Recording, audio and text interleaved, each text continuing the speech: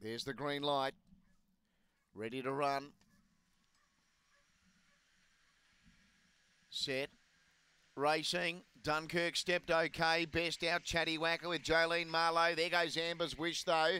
It pushed through to lead. So Amber's Wish in front. Switching back to its inside was Dunkirk. Couldn't quite get up underneath it though. Waluga was making ground from Chatty Whacker. Next then was Jolene Marlowe, and further back then to Digby's Girl, Urca Jacket and Leggy and Blonde off the back. Amber's Wish led from Dunkirk, then Waluga and Chatty Whacker. It's Amber's Wish in front, and Amber's Wish wins. Beats Dunkirk. Third, not much in that. Waluga or Chatty Whacker. A gap then to Jolene Marlowe. Back with it, Urca Jacket, Leggy and Blonde and Digby's Girl. Amber's Wish, the winner, number one. Number one, Amber's Wish. 1-8. Just awaiting for third.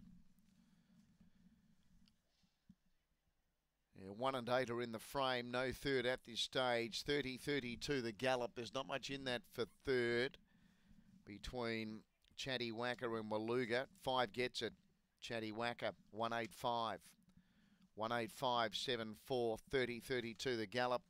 Amber's Wish by Barcia Bale out of Infinite Wish. Kevin Bewley, the owner-trainer. Dunkirk by Bella Infrared out of Goosebumps for Matt Payne.